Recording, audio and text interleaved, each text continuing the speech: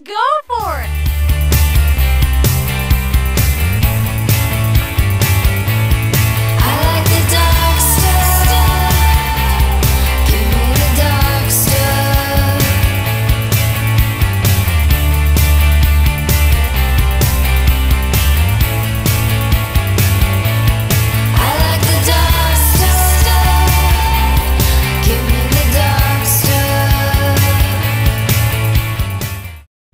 Hey everybody, it's me, your buddy Dave, the host of the Dark Stuff channel here on YouTube.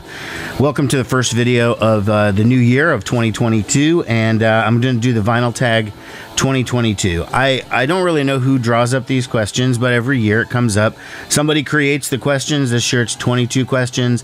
I have all of them here. I had to cheat on one or two, and you'll see why. I couldn't find it, and it was just pissing me off, so I had to move on. I'm going to try and complete this video before I complete this cup of coffee. That's the challenge.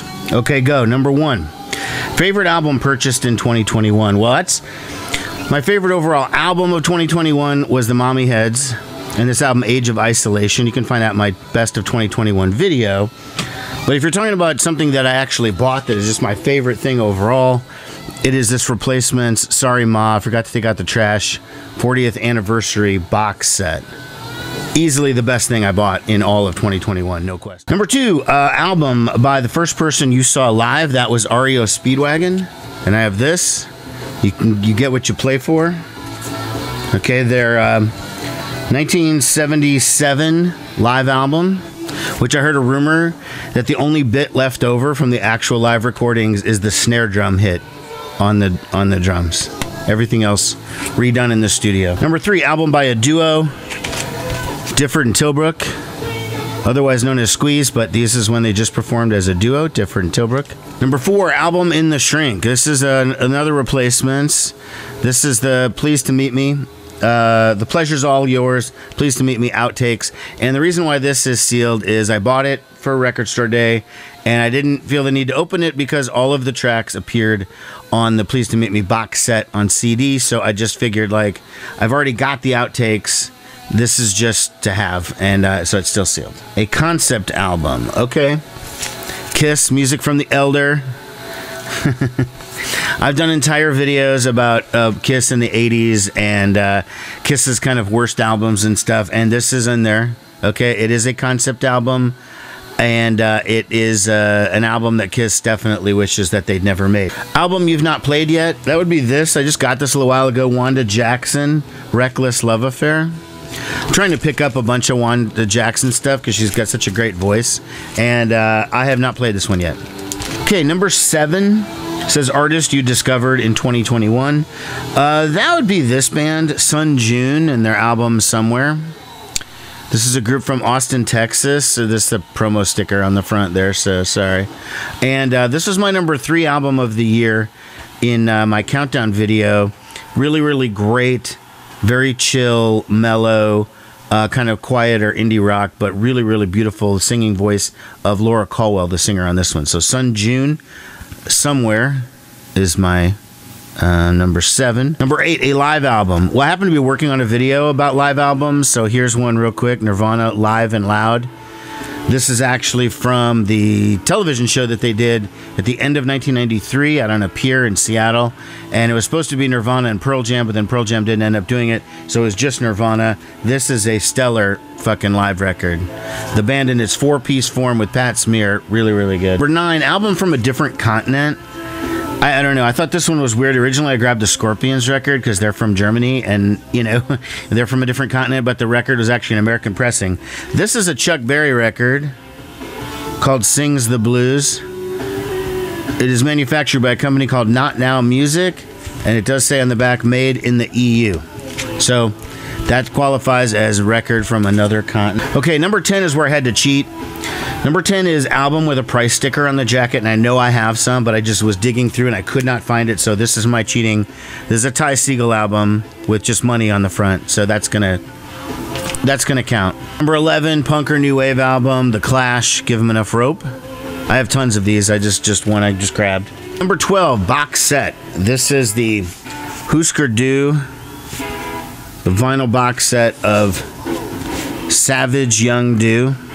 Came out, I think, in 2017. And this is all recordings from the origin of the band up until their first album, which came out in 1982. So a couple of years of just unreleased stuff. This is a great box set. I actually have it on CD and vinyl, but that's my number 12. 13, album with a sporting theme. I struggle on this a little bit, but I grabbed this one by the Neighborhoods. They are sitting in the stands of a sporting event. Okay, the album is called The High Hard One. Little note, guy in this band, David Minehan, plays guitar in the reunited version of The Replacements that got back together about 10 years ago.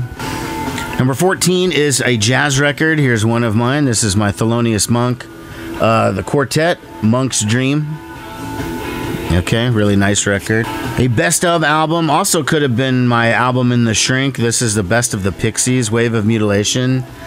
It is still sealed because I was going to give it away to somebody. Then, you know, I have all the Pixies records, so there's no real point to playing this. I got it for free. There you go, Pixies, Wave of Mutilation. Album with at least 8 people on the jacket. Well, I'm sure a lot of people are probably showing that the Beatles, Sgt. Pepper, because that has a ton of people on it, but I'm going to go with this one, the Tar Babies, Honey Bubble. It's obviously some type of spoof of Sgt. Pepper, but there's way more than 8 people on this one. This is 1989 SST. Okay, soundtrack record, tons of these, but here's just one. I Was a Teenage Zombie. This is great. Artists on here: The Fleshtones, Del Fuegos, The Dream Syndicate, Violent Femmes, The Waitresses, Smithereens, Alex Chilton, Los Lobos. Just great soundtrack. I never seen the movie, but 18. Show some VCLT. Well, I don't do a lot of VCLT, so I don't get a lot. I don't give a lot. But I do know that I did get this from Will at Vinyl Potato. This is a Bangles 7-inch for Hero Takes a Fall. So VCLT. Album with no writing on the jacket also could have qualified as soundtrack. This is the Less Than Zero soundtrack. It just had a clear sticker over it initially, but that is the Less Than Zero album with no writing. A 7-inch single. Shit, I've got thousands of those back there. Here is one for the Rolling Stones for Hang Fire. And Neighbors on the back, both of these from Tattoo You. Color vinyl album. Okay, well, this version of Husker Du Candy Apple Gray. Whoops. Candy Apple Gray on. Well, I don't know if this is considered Candy Apple Gray, but just a gray vinyl. So that counts as my colored vinyl. Closing out the this year's vinyl tag is album from 1982, Van Halen, Diver Down. Great album from 1982. Still plenty of coffee to go. No problem. Made the deadline.